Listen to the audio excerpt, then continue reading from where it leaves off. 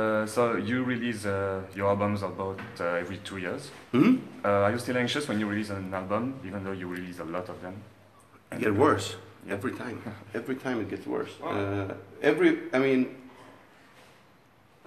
Initially when writing the songs, I know intellectually not every song we make can be the best Sabaton song ever. But emotionally, that's what I want, you know? And there's always, when starting, I think I can't do this anymore. And then at the end of it, when I had almost all songs, I hate everything. It all sounds like shit. So I'm not a big fan of the starting process or the ending process of the songwriting, actually. I love to write music, though, in the middle of it, or, you know, before we actually start, just writing for fun, you know. And many of those things turn out to be songs later. But it gets harder and harder every time because you cannot win. And this is nothing specific for Sabaton. Everyone who's in a band who writes a lot of the music will say the same. You can never win because even if you make a very different album, to some people it's going to sound like nothing has happened. If you make an album that's the same, some people are even going to say, oh, it's cool, they did something new. Everybody perceives music differently. And everybody wants something different out of it. Some fans would love for us to evolve and push all the time out in a new direction. Some fans think that, no, a Sabaton album, one of the reasons I love Sabaton is that I want that sound, and if that changes, it goes away. And you can't really have both at the same time, but there also has to be some kind of evolution going on.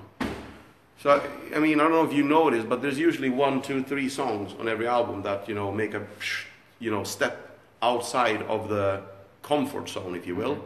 And then we will see 1 year or 2 years later if we like it and the fans liked it. And then we can incorporate more into that direction if it worked out. Because otherwise we could push, trust me as a songwriter, I'd like to push like a motherfucker. But there's also a direction where we make 2 albums and 4 years later we run off so far and realize that neither we or the fans liked it, where we ended up.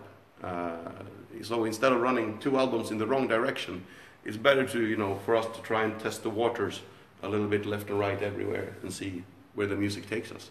And for us, it's also, you know, a bit more difficult because everybody loves Sabaton the way Sabaton is. And at the same time, everybody would like some more variations. I mean, it's not only that we have that from an outside, we also have that inside in the band, you know, that. So, there are some examples where it actually really worked. I would say doing something like The Final Solution or To Hell and Back. Different, but damn, that worked. That's really nice, you know. Wehrmacht, I loved it. Nobody else did. So, you know, we never know which ones is, you know, gonna go in reach each direction. Okay. So we found, yeah, evolution has to come slowly, but there has to be evolution. Okay.